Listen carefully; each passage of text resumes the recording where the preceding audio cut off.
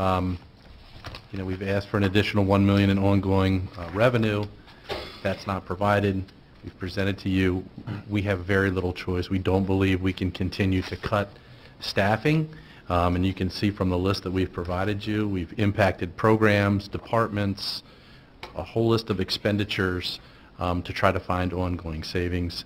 And that certainly is going to impact, the result of that decision with the county will certainly impact our ongoing negotiations or renegotiations with our associations.